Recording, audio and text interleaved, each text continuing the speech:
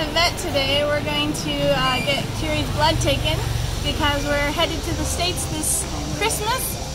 And in order for Kiri to leave China, she needed to have a rabies test, or rabies vaccination, which we got last month. And then this month we're taking her blood to see if it's if it's working. So if she's got the rabies antibodies. But it's a big process, and the company that tries to they figure it out is in Beijing. So we're here at the vet to get her blood, and then we have to send her blood all the way to Beijing to ICBS, and then they're gonna check it out, and it's gonna take like 4 to 5 weeks to see if it's good. Are you ready to go to the vet, Kiri? Let's go. Let's go. Come on, Kiri, let's go. Come on. She loves the vet. Not.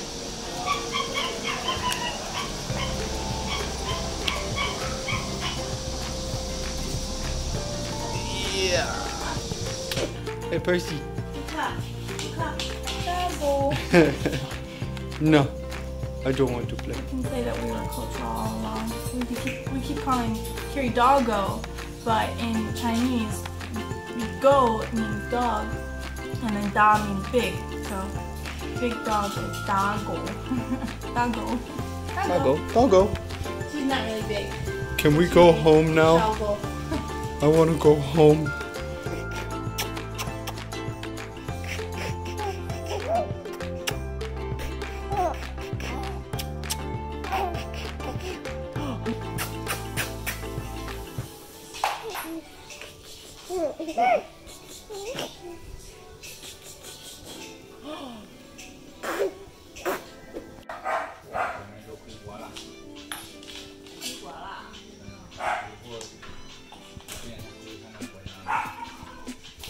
You're a good dog.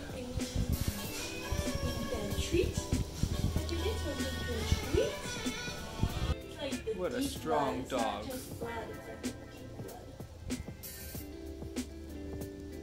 A good dog.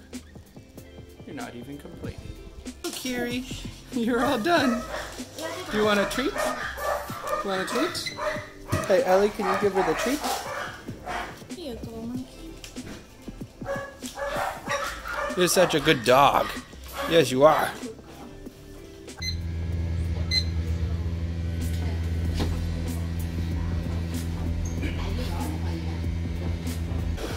Okay, so we just finished in there, and she got her blood taken, but she was a real good sport. And then right now we're waiting 45 minutes for the blood to do its thing or whatever, and then he'll send it.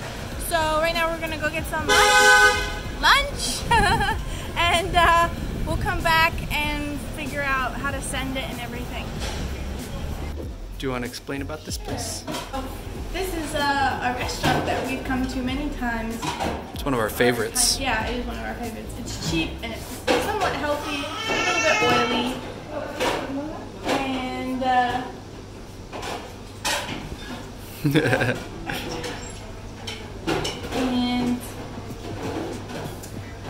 it's called the Muslim Noodles restaurant. Muslim Noodles, yep. Because the people that own it are Muslim, and which is quite interesting because it's not really freedom of religion here, so I think they get discriminated against a lot, but they make really good food here, and a lot of people eat here. So there's little shops around all over Jinan, I think all over China, but they don't serve alcohol, and they don't serve pork. They don't serve pork. They don't serve pork. Yeah, they don't serve pork. No shellfish. And so they don't want you to bring any alcohol in here, which is no unusual because many Chinese restaurants you're allowed to bring your own alcohol, but here they ask you not to. So I got some soup and Johnny got some rice. Really good stuff. Yeah. And really affordable. Very, very affordable. Like each dish is like $1.50. Yeah, Johnny's dish is 16 kwai, which is what, like $2.50. Yeah. $2.50. And it's very filling and it's very yummy. Yeah, so good. And they make the noodles themselves. Like you can see them sometimes working the dough, and they make the actual noodles themselves. Yeah. It's very, very yummy and healthy. Alright. should go to Malacan sometime. So good. After eating lunch and waiting 45 minutes, we went back to the vet. And at the vet, we were supposed to draw more blood, and we gave Kiri food. So we're gonna have to go back again tomorrow after not feeding her this evening, wherever she's at. Kiri, come here.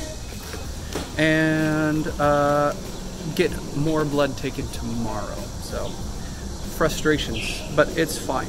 As far as the COVID situation is going, things are actually quite normal now in the city again. It was just a big scare. There are officially confirmed 0 new cases. I might resume some of my plans, camping, etc. tomorrow. We'll have to see what happens next. But I think that's where I'm going to wrap up the vlog for today. Thank you so much, guys, for watching. I will see you all tomorrow. Jolly Travelers, signing out.